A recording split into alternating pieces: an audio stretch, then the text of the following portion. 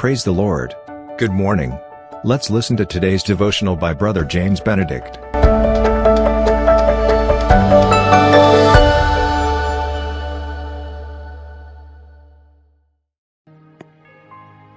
Welcome to Victorious Daily Devotion once again in the joyful and victorious name of Jesus Christ.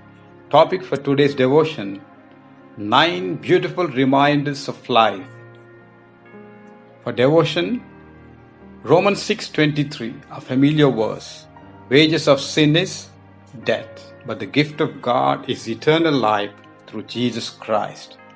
Well, if you have not yet received Christ, you may do it today, because everything is uncertain in this world. Our health, our life, wealth, our power, fame, beauty, popularity. Everything is uncertain, but only 2 things are very much certain: heaven and hellfire, everlasting life and eternal hellfire. Well, to inherit the heaven, the everlasting life, we must have received the greatest gift, that is Christ, into our hearts, and continue to work out our salvation with fear and trembling. Now let us see these 9 beautiful reminders of life. Number 1, there is a big difference between being a human being and being human. As we all know this quote, the ongoing war of Russia with Ukraine shows that we are not human, but human beings with limitations, with greed for power, fame, and position. Number 2, you are loved when you are born. You will be loved when you die. In between, you have to manage. That's a quote. But with Christ in us, in between, we can manage to be fruitful and joyful in our lives. Number 3, if you want to be strong, learn always to depend on Christ.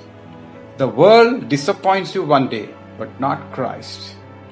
4, never judge someone by the opinion of others. 5, never be stagnant. Never stop learning. Life never stops teaching. 6, have wisdom of Christ.